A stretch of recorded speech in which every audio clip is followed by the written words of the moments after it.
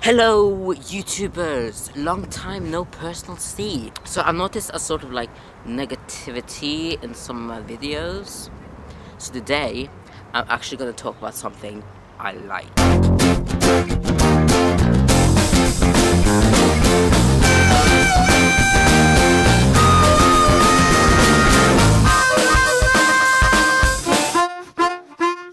Last month, I set myself the challenge of reading the whole Eragon series in 1 month. And I was successful. 1,918 pages in 1 month. Okay, I know it's not that impressive, but I had to do schoolwork at the same time and I was still successful. So let me just say how much I love this series. I have read Eragon 3 or 4 times, I think. Eldest 3 times, and Brissinger twice. Christopher Paolini, the author, please hurry up and finish the last book. I'm desperate. Okay, I know that sounded wrong, but I am. So there was supposed to be 3 books in the series, but the last book, Brissinger, had so much stuffed into it that he had to go and make 4. Stupid Eragon, it's stupid promises. So the actual plot. It's about a farmer boy named Eragon who lives in the age of the tyrant king Galbatorix. So this normal farmer boy finds a dragon egg and it hatches for him, which makes him become one of the legendary long-lost dragon riders. And that's all I'm telling you. Seriously, go read the books. But I've seen the movie and... Don't even go there. The movie was...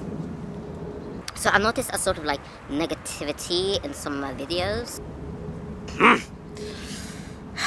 Enough said about that. So out of the 3 books, I would have to say that Eldest is my favorite.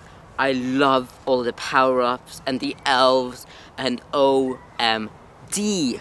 The thing at the end. First time I read through this book, my heart was literally like beating quickly as I was reading the thing at the end. Next, I would have to say my favorite is Eragon. It's the beginning of an epic journey and just the start of the whole thing. And then Brissinger.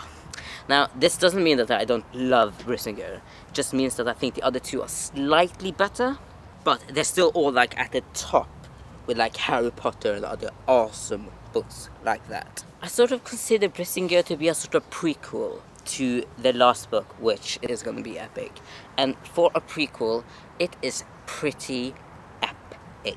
What in my eyes makes a good book? Because there's no point in me going on and on and on about these good books if you don't understand what I think is a good book.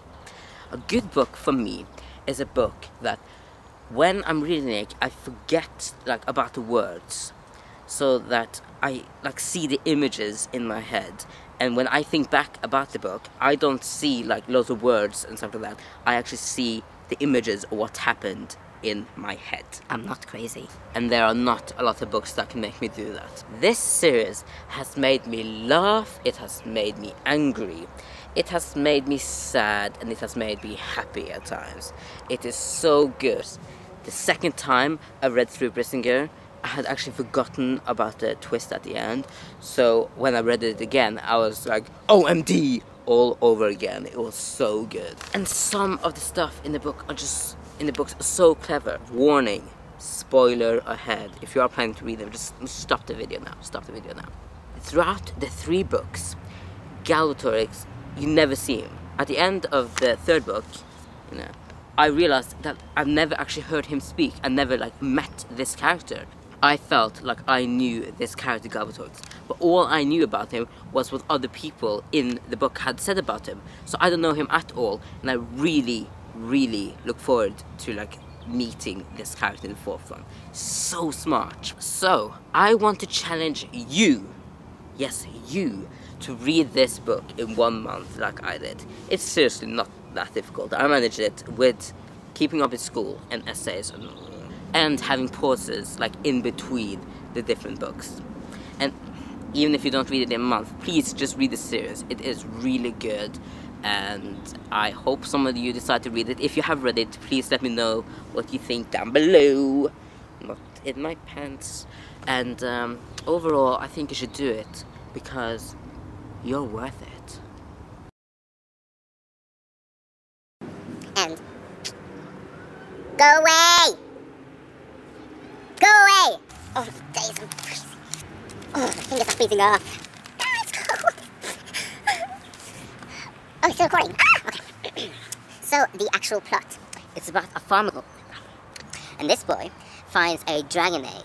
Okay. And this normal boy, Eragon, finds a dragon age. Dragon Age is actually such a good game. Sorry. And this normal farmer boy finds a dragon age. Oh my goodness, I'm like a sparkly vampire. Ah, look at me, sparkly in the sun. Sorry. Actually, I haven't done this in really long. So this normal farmer boy